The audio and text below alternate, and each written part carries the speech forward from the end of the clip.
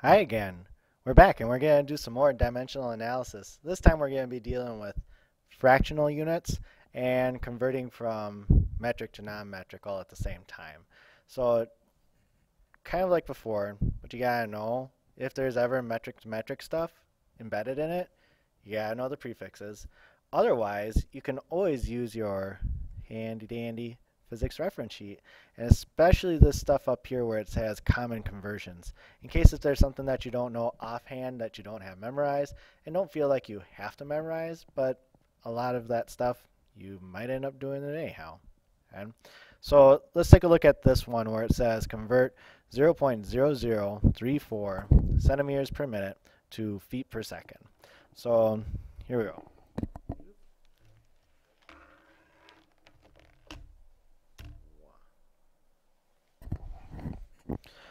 So when I'm doing this problem, I start off again with what they give me, 0.0034 centimeters per minute.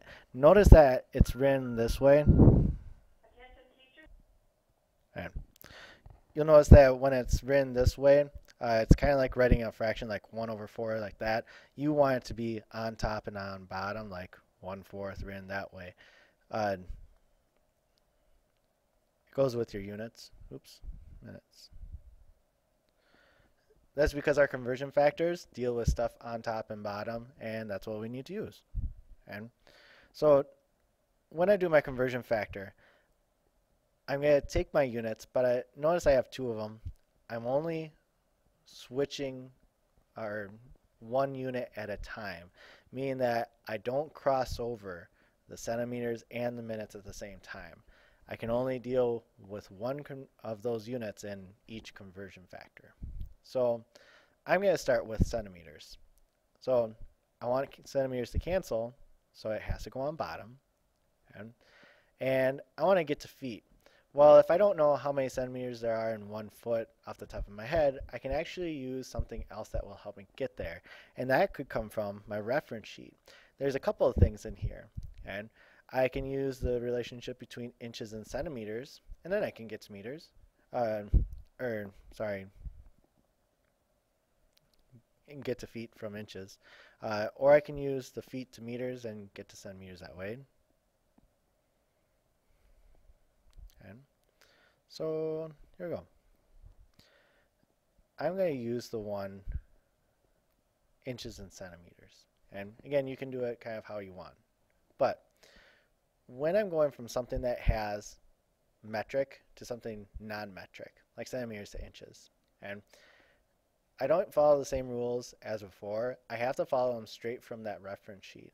So if I have, if the reference sheet says 1 inch is 2.54 centimeters, that means that 1 goes next to the inches, and the 2.54 centimeters goes next to centimeters.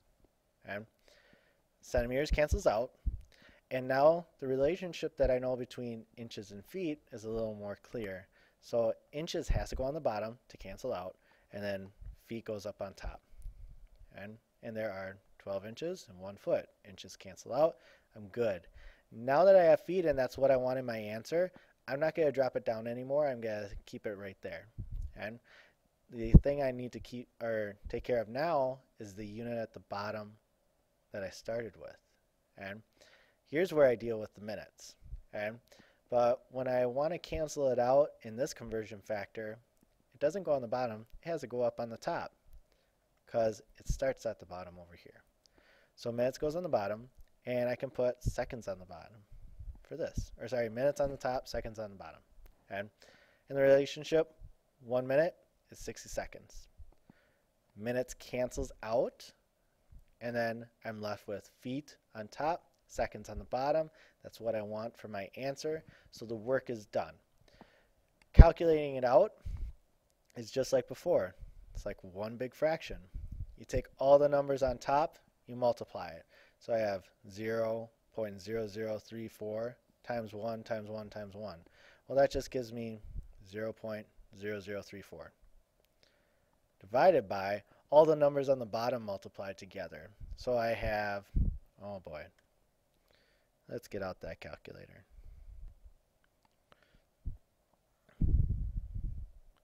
2.54 times 12 times 60 is equal to 28.8.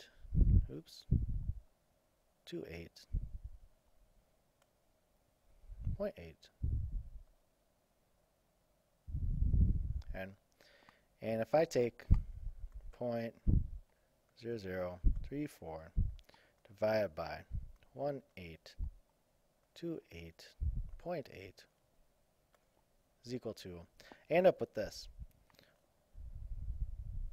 1.8, what was it? 6 times 10 to the 6. Notice that on some calculators it says e -6. It might show up on your calculator that way too. It means times 10 to the 6, or -6 in this case. My unit is what I was left with, feet per second. Okay? And that's my answer. Any other problem beyond this that seems a little more difficult is really just a combination of this and going from metric to metric. You're kind of putting those rules together and solving them out. So you can solve any problem using these methods. Okay? Just make sure that you know where units are and where they go, the numbers they follow. So good luck, and I hope this helped.